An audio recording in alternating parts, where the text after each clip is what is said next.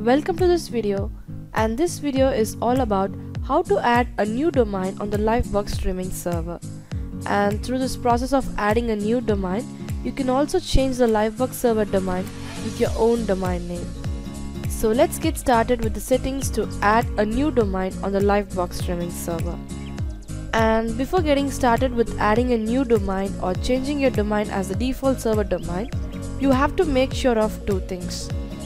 The first one is you have to purchase a domain from the domain name registrar such as domain.com, godaddy.com or register.com. And the second one is you have to point the purchased domain to the Livebox server IP address.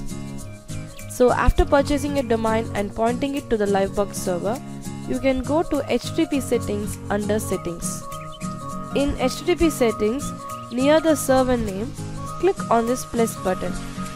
A dialog box opens where you can enter the domain name that's been pointed to the Livebox server IP and then click on this submit.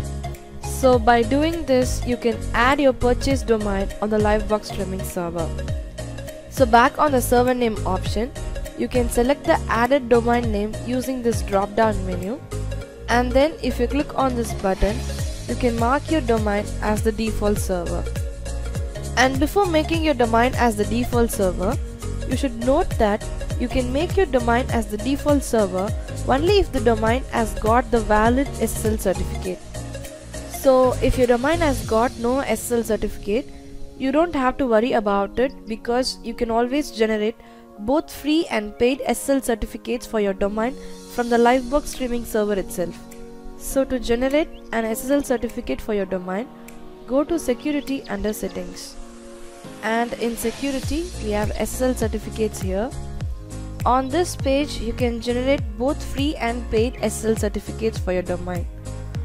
In the case of free SSL certificate, you just have to click on this plus button, and if you have already added your domain name, you can click on this drop down menu to select your domain. And if you see here, you also have the option to add your new domain here instead of adding it in the HTTP settings, and then give your mail ID followed by clicking on this secure this website button.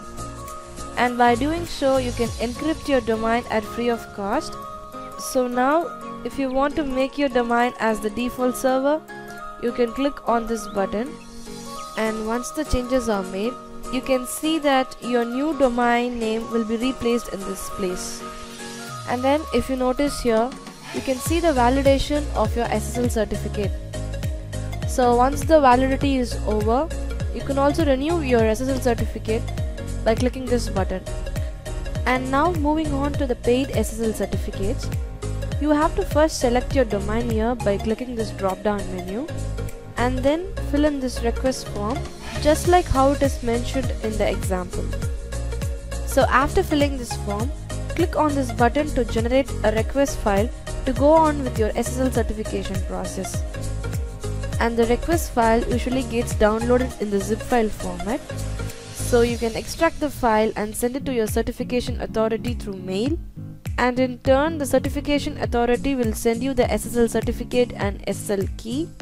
So you can download the SSL certificate and SSL key, and then by using these two options, you can select files from your PC and then upload it to enable your SSL certificate encryption.